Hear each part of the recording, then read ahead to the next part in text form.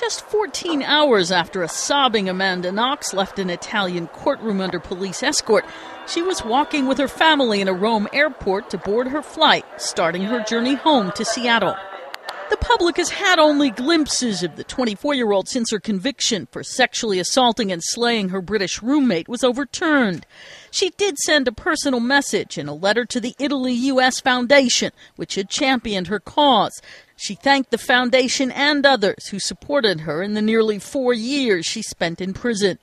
Back in Perugia, her lawyer Carlo Della Vedova suggested the media should have treated the proceedings with more respect. There's a tragedy of a young girl that was found dead, as well as 2 young kids that have been in jail for 4 years with no reason, apparently.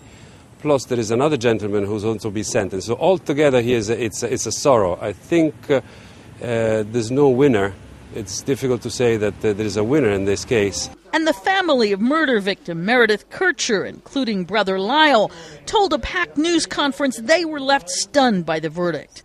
If the two who were released yesterday were not the guilty party, then we are now obviously left wondering who is the other person or people.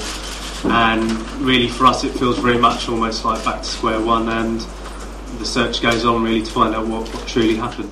The prosecution's version of events surrounding Kircher's death had been blown apart by a court-ordered DNA review that discredited crucial evidence.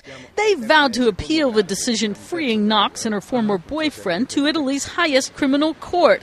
But even a victory there wouldn't guarantee any extradition from the U.S. For now, the 24-year-old can put her prison time behind her and savor her freedom with her family. Karen Sloan, The Associated Press.